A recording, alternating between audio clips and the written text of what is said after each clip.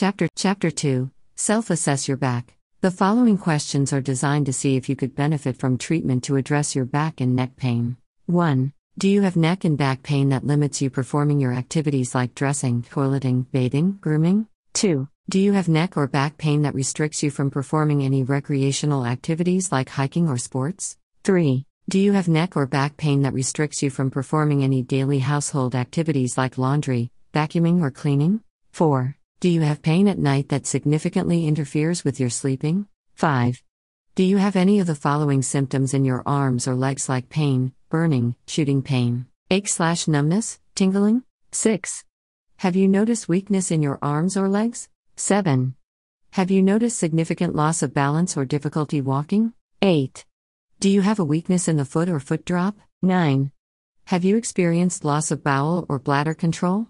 If you answered yes to any of the questions up to 5, it can be treated traditionally. But, if you are experiencing the symptoms in questions 6 through 9, you may need an immediate referral to a specialist. If your pain seems to have occurred out of nowhere or you have minor pain you attribute to a simple strain, there are some preliminary assessments that may be helpful in helping you to decide what the problem is and what type of treatment would be the most helpful. Myotome testing technique. Begin by asking the client to perform a movement as per instructions and hold an isometric contraction against therapist's resistance for a count of 5. C5 shoulder abduction. Ask the patient to raise both their arms to the side of them simultaneously as strongly as they can while the examiner provides resistance to this movement. Compare the strength of each arm.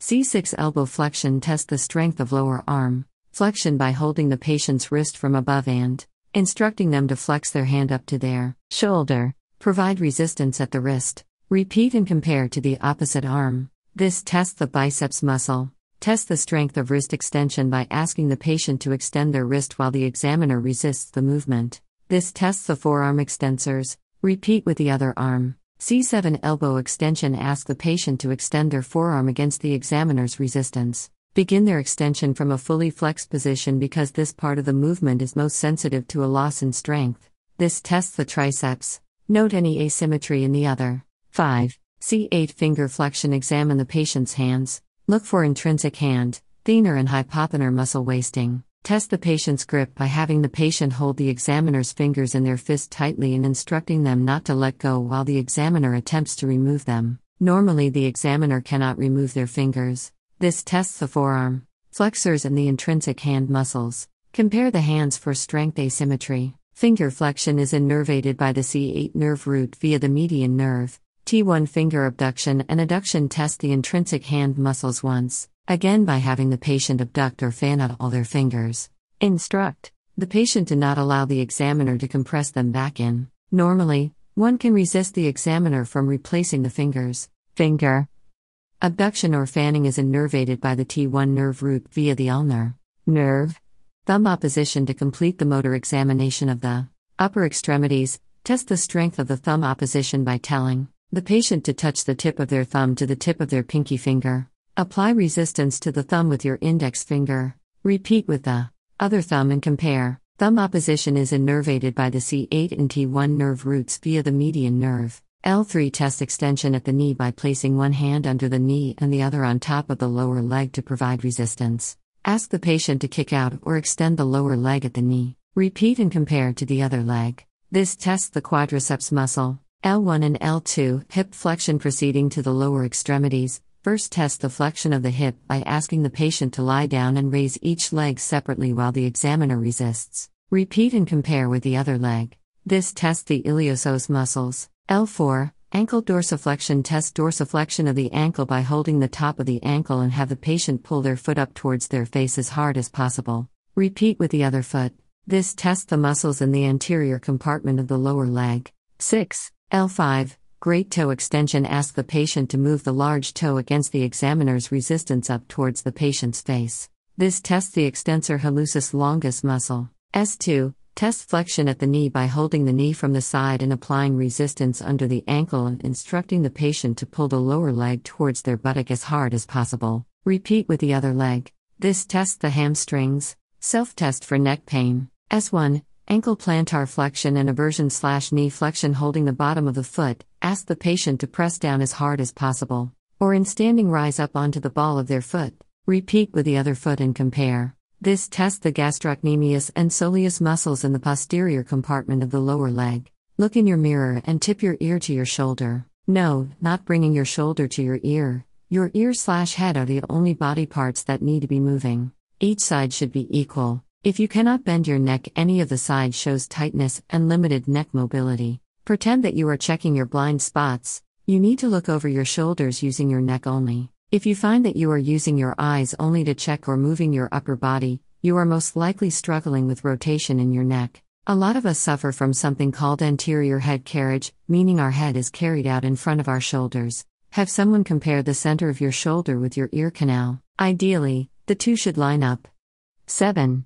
Upper extremity nerve glide test. Standing up straight, place the arm to be stretched out to your side with the palm facing up. Slowly bend your wrist down towards the ground, keeping the palm up. Then tilt your head away from the arm being stretched and notice any change in sensation. Then tilt your head towards the side being stretched and observe any change. Negative test. No significant change in pulling or symptoms down the arm when moving the neck. Positive test. If your pain symptoms get worse when tilting the head away from the arm and better when tilting the head to the side of the outstretched arm, it shows the nerve root is under excessive tension at the neck. Chin tuck, lift, and hold. Begin the test by lying flat with nothing under your head.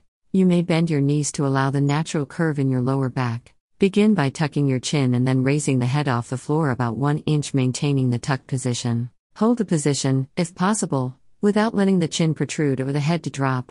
Back the floor. May attempt up to 3 times, taking 3-minute rests between attempts. Negative test. Able to maintain proper testing position for the duration of the exercise. Men, 38 seconds and women, 30 seconds. Positive test. Unable to maintain testing position for required duration or without pain. It indicates weakness of the deep neck stabilizers muscles, placing increased stress on ligaments and disc in the neck. Self-distraction. This can be performed in standing or sitting. With your hands, feel for the 2 bony bumps at the back of the skull. Place the base of your thumbs on these points and interlace the fingers. Gently squeeze your hands around the base of the skull and move the hands up. You may also slightly tilt the chin to your chest while you do this. Maintain for up to 30 seconds and take notice of any changes in pain or symptoms. Negative test. This test is negative when lifting your head does not decrease any pain/symptoms in the neck or into the arms. Positive test. This test is positive when lifting your head up relieves the pain or arm symptoms by at least 50%. This indicates something is compressing the nerve root as they run down your neck. 8. The forward bend test. Stand up straight with your hands at your side. Bend forwards and reach to your toes as far as you can go. Negative test. Your low back pain does not get worse when you bend over the waist. Positive test. If your pain gets worse, bending over the test is positive. If the pain goes down the back of the leg, your pain might be caused by a disc irritation, a nerve root irritation, or facet joint irritation. Quadrant test. Stand up straight with your hands on your waist. Bend your spine backwards, extension, then side. Bend and rotate to the side of your spine that you have pain. Repeat this on the opposite side as well. Negative test. This test is negative if the position does not reproduce your pain. Positive test. If you get into the testing position and the test reproduces your low back pain, it indicates that there is facet joint irritation. If it radiates down the leg, it means that there is likely pressure being put on the nerve roots that are coming out of your spinal cord. Slump test. Sit at the edge of a table or chair. Slouch over and tuck your chin down to your chest. Bring one of your ankles into dorsiflexion. Straighten your knee until you feel a pull anywhere from your low back to bottom of your foot. Most people will feel a pull behind the knee. Once you feel a pull, look up towards the ceiling. Negative test. This test is negative when lifting your head does not decrease the stretch/pull/pain in the back of the leg when you lift your head up. Positive test. This test is positive when lifting your head up relieves the pain by at least 50%. It indicates the nerve are being pressed and are not moving smoothly in the path. Heel walk. Try walking on your heels, keeping the toes off the floor. If you are unable to keep one of your feet from dropping flat to the floor, you might have damage caused by nerve at L4 and L5 disc level. Toe walk. Try walking on your toes, keeping the heels of both feet off the floor. If the heel of one foot falls to the floor and you are unable to walk on your toes, you may have nerve damage due to L5 disc herniation. 9. Squat test. Hold onto a bedpost or railing and squat halfway down, first with one leg and then the other. If one of your thighs are weak, You may have nerve damage from a disc herniation in upper back. Lumbar canal stress test. Stand in an upright position and raise your hands above. Extend your back in this position and come back to starting position. Repeat the same movement for 30 seconds. If you experience pain in your lower back, then there is narrowing of your spinal canal, which is putting pressure on your nerves, causing spinal canal stenosis. Spinal curvature examination. Stand straight in front of the mirror. Observe your shoulder level. If they are not aligned, then there could be possibility of scoliosis in your upper back. Also, look to your lateral curvature undressed, if there is any extra fold on either of the side. If present, can be bending of spine to that side. Note, people generally treat their back with rest and over-the-counter medicines. But back pain usually should include some resting positions, home remedies, exercises, proper food, and nutrition. We will provide you with a complete 24 hours guide stepwise approach to treat your pain and differentiate with other conditions in the following chapters. 10.